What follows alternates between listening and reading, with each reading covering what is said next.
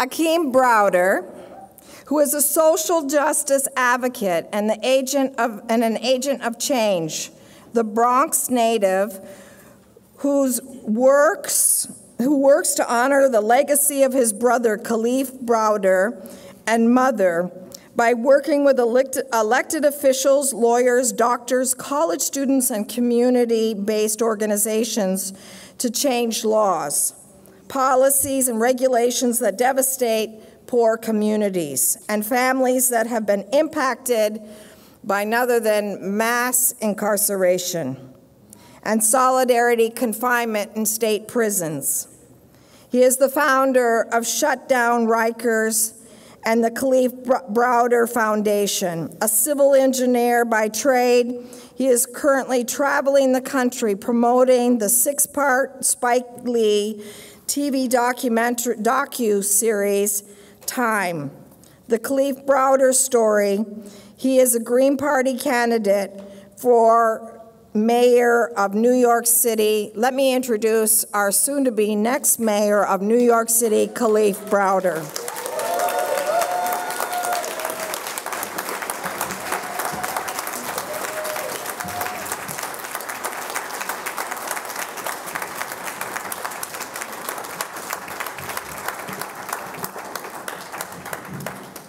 Thank you for having me, everyone.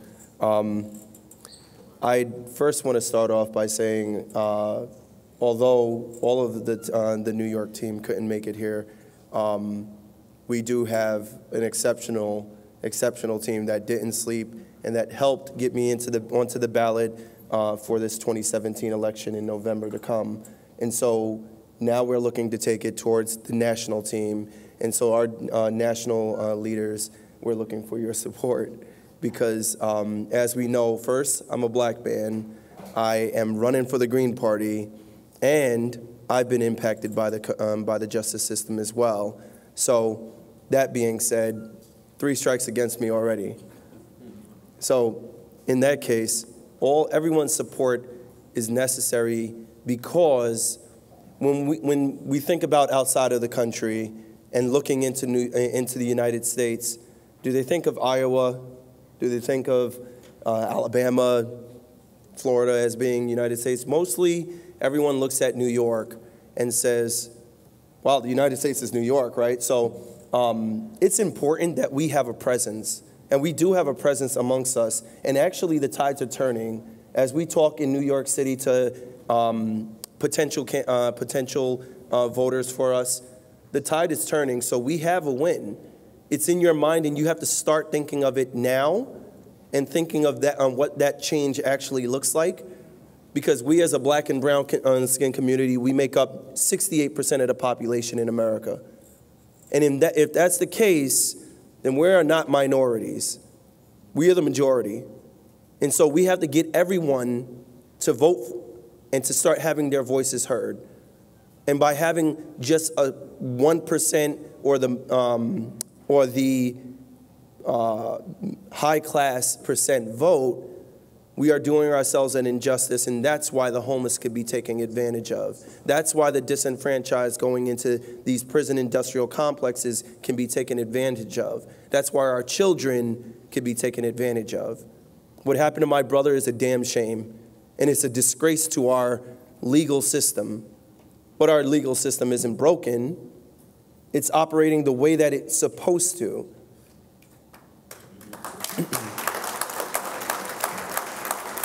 In that case, there's no reform of it. I say we've had more than 40 years of Democrats and Republicans running our country, running our cities. It's insane to think that, and it's the definition of insanity, to continuously do the same thing over and over, expecting different results. Oh, shoot. Sorry. So I did prepare a speech, and I do want to stick to the speech because it's that I put my heart into. And so don't mind me looking down. The words are actually what I want to get across. And if I try to speak it, it's probably going to leave out something. The lack of affordable housing, wage stagnation, the wealth gap, institutional racism, unequal educational opportunities, discrimination between poor Black and brown people in our justice system, the lack of services provided for the communities with transitioning the returning population, and inadequate health and social services for people living in poverty. That's what New York in our current in our current state of unity is faced with, at the very least. There are more problems, and I don't intend to pretend that I will be the one person to fix it all. But we live in the United States of America, and so it's about time that we act in a united way for America.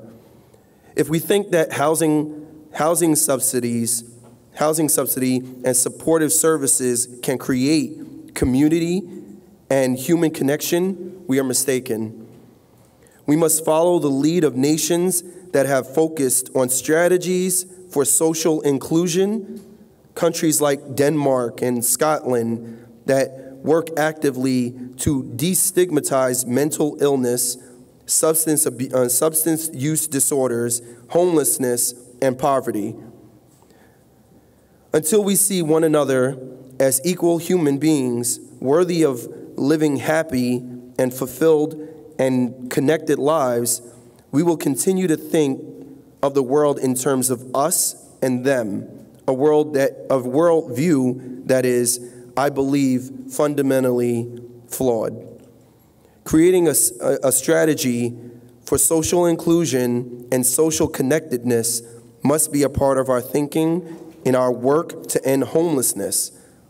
Now, in New York City, there's a common phrase, and even though people are talking about me running for mayor, there's a common thing that they say, I'm the justice mayor. I'm running for justice in New York. Until we can all connect, or until we could connect all the problems that we have together, I'll be the justice mayor. But I want to open your eyes to something other than social our injustice system. In the early 1980s, in the Reagan administration eliminated federal subsidies for state-run mental institutions. The problem of homelessness in America resulted directly from widespread dumping of mentally ill patients into inadequate outpatient programs in communities over 30 years ago. Advances in drug treatments for mental illness may have made it possible for most patients to re-enter society, but only if society can provide adequate outpatient treatment programs and housing. In most cases, the state-run facilities no longer exist to provide hospital-level care as well as housing to the homeless population that requires them. Living up to our responsibilities to care for and house mentally ill members of society will go a long way towards solving the homelessness problem. Fast forward to now, Trump's proposed budget would cut $4.3 billion, or 12%, from housing, while New York City currently has 275 homeless shelters, and 1 homeless shelter for children, for adolescents. The city pays about $400,000 a day for hotel rooms and what they entitle cluster housing, private cluster housing sites. The city pays $400,000 a day for hotel rooms alone, which is $146 million a year. Yet conditions at these alternate sites, where 18,000 are currently housed, as described as horrendous, and many of whom refuse to go to the decrepit and overcrowded shelters. People are shifted from one inadequate form of temporary housing to another.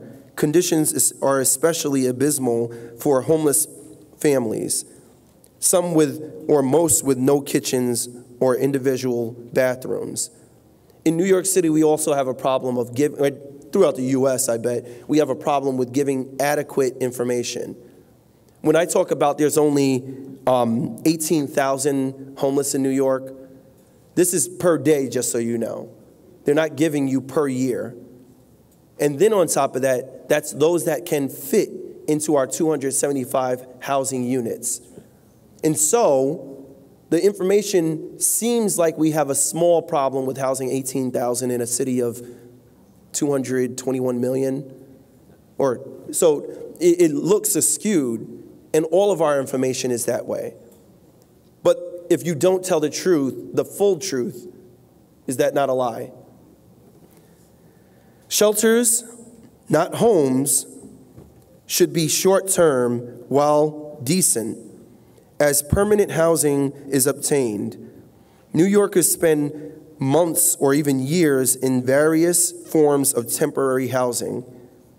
De Blasio, that's our incumbent right now, de Blasio's policies do nothing to find permanent homes for the sheltered population. The proposed plan of de Blasio to reduce homelessness, the homeless population by 2,500, which is only 4%, is pathetic and small. Is pathetically small and spans over the next 5 years.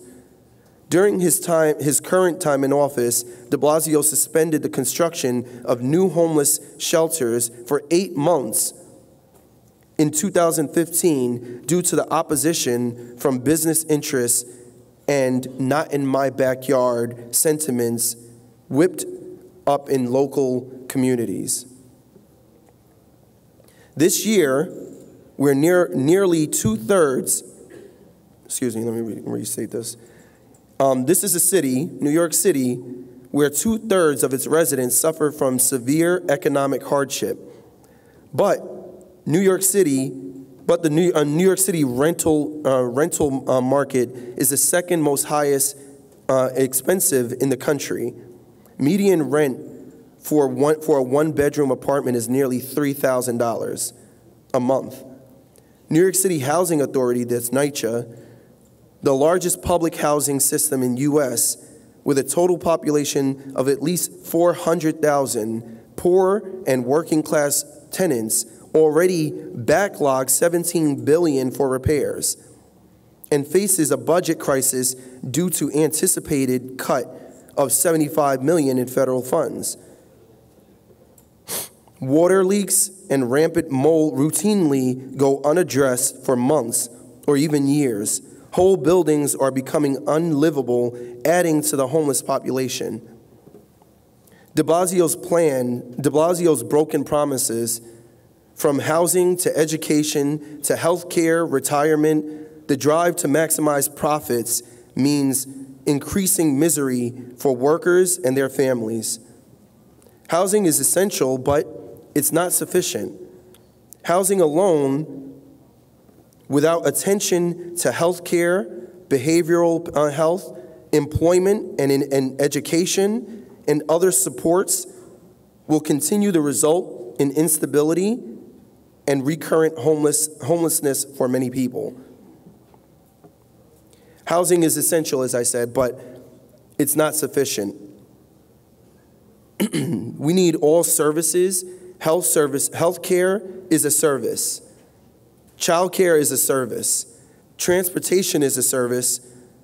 So are case management, substance abuse treatment, and supported employment. When we don't do work in all these fields, we're not looking at things pinpointed, or we're only at this point looking at things pinpointed. And so we can't see how I'm not just the Justice Mayor, but everything ties into the Justice Department. Our comptroller, who's running right now for office, our public advocate, James Lane, who's running right now for office.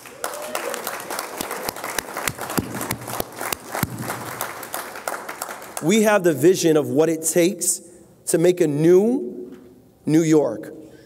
We live in a city that keeps us blinded and tells us about and not just the city, in the country, about the American dream. But what is the definition of a dream? It's a false reality. It's not real. It's not real time. And so, if we keep on living in a dream, when we wake up, this is what we wake up to. We need to start doing something about not just the inequality, but the disenfranchised. Those that go to jail are not aliens, or those that are being put through immigration are not alien. We're all human beings, but we tend to look at everyone else as though they're not equal to us. Yet they were built on our backs, my forefathers' backs. And this is the city that and this is the government that we live in, taking advantage of the fact that they no longer want us here. And so what that looks like now is 4 of my best friends growing up no longer live in New York. So I'm out best friends anymore because we can't afford to live in the cities that we built. And so what do we do now? Do we continue complaining, or do we come together? Do we continue to complain after we get the orange man in office? Or do we continue to build?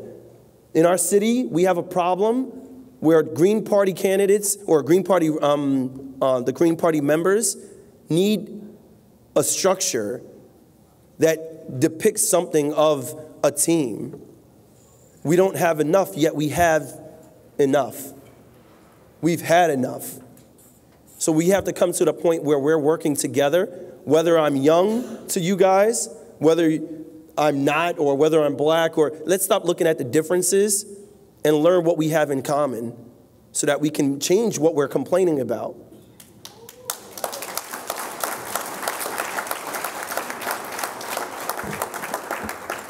Just to end this all, I just want to let it be known, my brother didn't die in vain. And so whether I win or not, my goal, and I know I only have 1 minute, so I'm going to keep it real brief. My goal isn't to win this mayoral election. If it happens, it happens.